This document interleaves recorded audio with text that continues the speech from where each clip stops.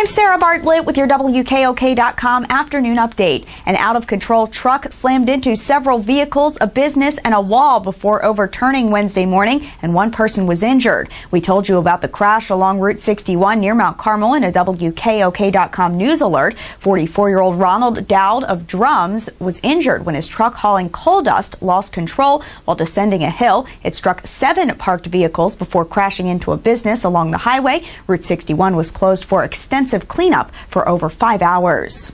U.S. Congressman Lou Barletta says he stands firm to his beliefs against gay marriage. As the U.S. Supreme Court continues to deliberate the issue, Barletta gave his opinion. I believe that marriage is between a man and a woman. That's my belief. If couples want to have legal arrangements among themselves, that I don't oppose, what individuals do.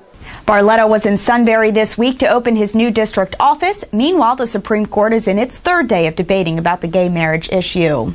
Some officials in Perry County are demanding an apology from Harrisburg Mayor Linda Thompson for a derogatory remark about the rural neighboring county. Thompson was talking about local trash collection at a news conference Wednesday when she turned to the chronic problem of out-of-towners illegally dumping bulky items in the Pennsylvania capital. She said city officials won't tolerate such behavior by, in her words, some scumbag from Perry County. Several elected local officials in Perry County demanded an apology.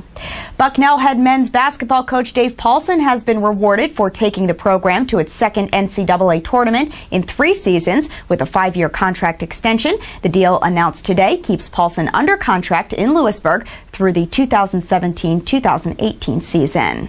AccuWeather says partly cloudy today, a high 48. Tonight, a rain or snow shower, low 30. Tomorrow, an afternoon shower, high 48. For the latest AccuWeather forecast and more stories, go to WKOK.com.